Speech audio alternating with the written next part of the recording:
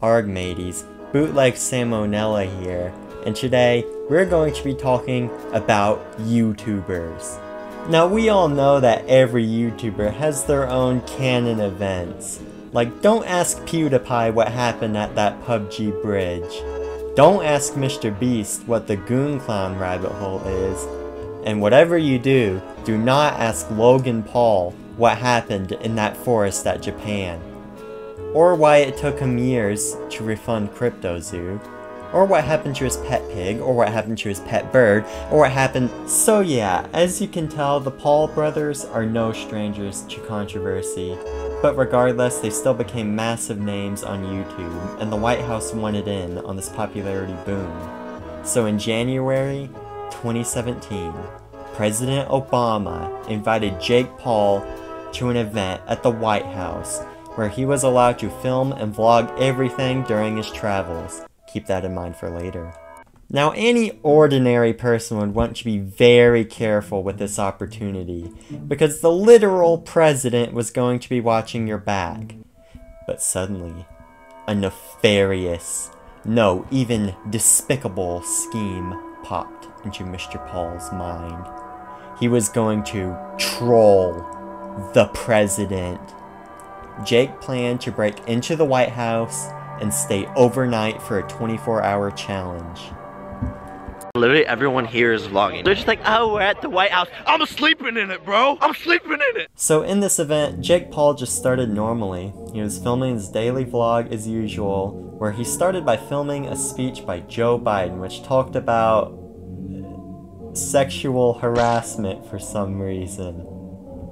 And after another secondary speech ended, Jake Paul snuck away from the crowd and went up the stairs to go hide in the bathroom. Alright guys, stay tuned. You're going into this bathroom. Now you would think one of the most important buildings in the United States, no, even the most important building in the United States, would have enough security to handle one YouTuber sneaking in.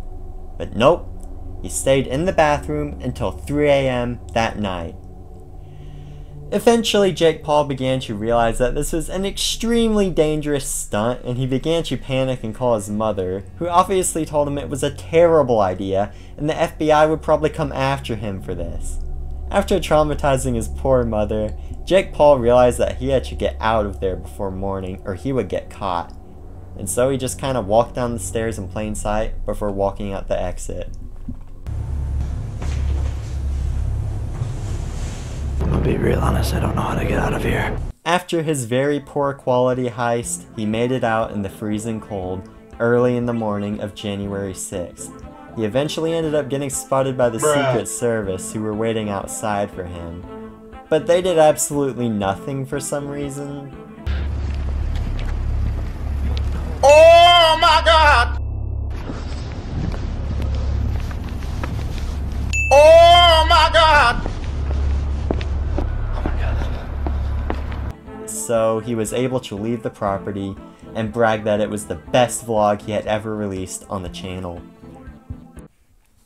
Of course, after he published footage of this literal crime onto the internet for clout, he eventually did get caught by the feds, which, off topic, but I love how this thumbnail says, "They tracked me down," in all caps, like as if he didn't expect that to happen. Like as if he didn't make dozens of vlogs showing off his giant mansion, where he literally did a house tour of it. Yeah, no surprise the FBI found you.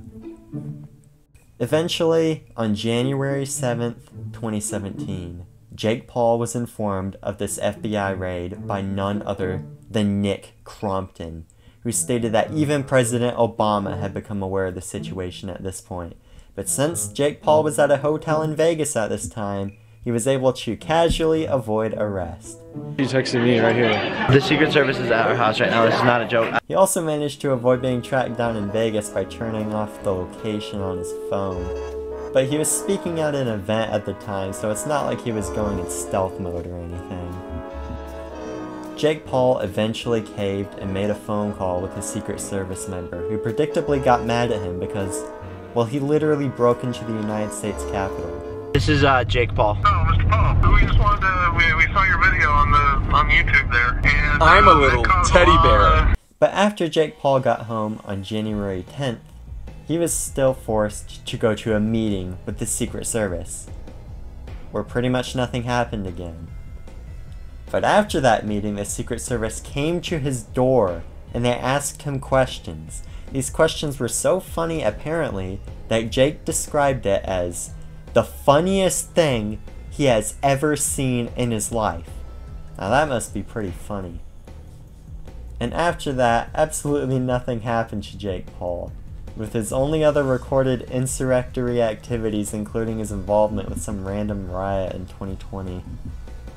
Now surely after this strange turn of events, the government would learn from this and stop the issue of security literally allowing random people to roam the Capitol, right? Right?